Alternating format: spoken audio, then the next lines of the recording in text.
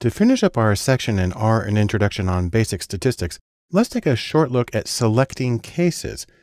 What this does is it allows you to focus your analysis, choose particular cases, and look at them more closely. Now in R, you can do this a couple of different ways. You can select by category if you have the name of a category, or you can select by value on a scaled variable, or you can select by both. Let me show you how this works in R. Just open up the script and we'll take a look at how it works. As with most of our other examples, we'll begin by loading the datasets package and by using library.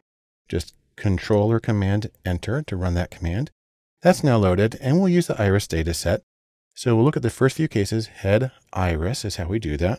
We'll zoom in on it for a second. There's the iris data. We've already seen it several times. Then we'll come down and we'll make a histogram of the petal length for all of the irises in the dataset. So iris is the name of the dataset and then petal length.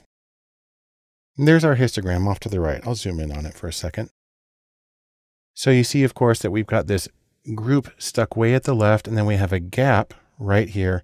Then we have a pretty much normal distribution, the rest of it. I'll zoom back out. We can also get some summary statistics. I'll do that right here.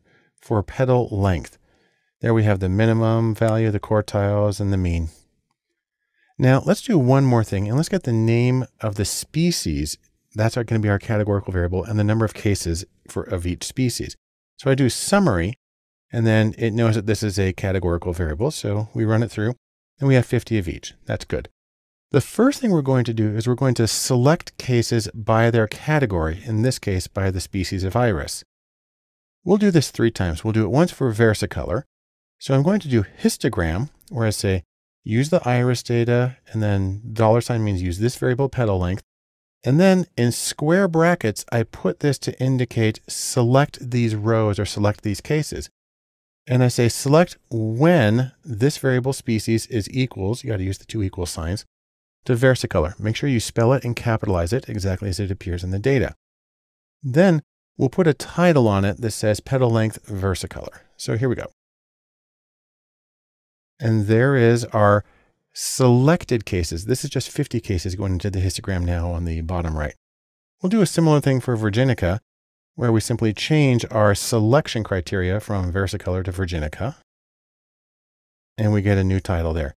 And then finally, we can do it for Setosa also. So great. That's 3 different histograms by selecting values on a categorical variable where you just type them in quotes exactly as they appear in the data. Now, another way to do this is to select by value on a quantitative or scaled variable. If we want to do that, what you do is in the square brackets to indicate you're selecting rows, you put the variable, I'm specifying that it's in the iris data set, and then say what value you're selecting. I'm looking for values less than 2. And I have the title changed to reflect that. Now what's interesting is this selects the setoses. It's the exact same group. And so the diagram doesn't change, but the titles and the method of selecting the cases did. Probably a more interesting one is when you want to use multiple selectors. Let's look for Virginica. That'll be our species. And we want short petals only. So this says what variable we're using, petal length. And this is how we select. We say iris $species, so that tells us which variable, is equal to, with the 2 equals, Virginica, and then I just put an ampersand, and then say iris petal length is less than 5.5. Then I can run that. I get my new title, and I'll zoom in on it. And so what we have here are just Virginica, but the shorter ones. And so this is a pair of selectors used simultaneously.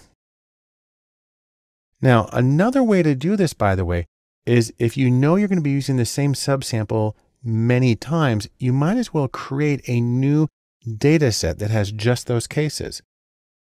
And the way you do that is you specify the data that you're selecting from, then in square brackets, the rows and the columns. And then you use the assignment operator, that's the less than and dash here, which you can read as gets. So I'm going to create one called i.setosa for iris setosa. And I'm going to do it by going to the iris data and in species reading just setosa. I then put a comma because this one selects the rows. I need to tell it which columns. If I want all of them, you just leave it blank. So I'm going to do that. And now you see up here in the top right, I'll zoom in on it. I now have a new object, a new data object in the environment. It's a data frame called isotosa. And we can look at that subsample that I've just created. We'll get the head of just those cases. Now you see, it looks just the same as the other ones, except it only has 50 cases as opposed to 150. I can get a summary for those cases. And this time I'm doing just the petal length. And I can also get a histogram for the petal length, and it's going to be just the statosas. And so that's several ways of dealing with subsamples, and again, saving the selection if you're going to be using it multiple times. It allows you to drill down on the data and get a more focused picture of what's going on, and helps inform your analyses that you carry on from this point.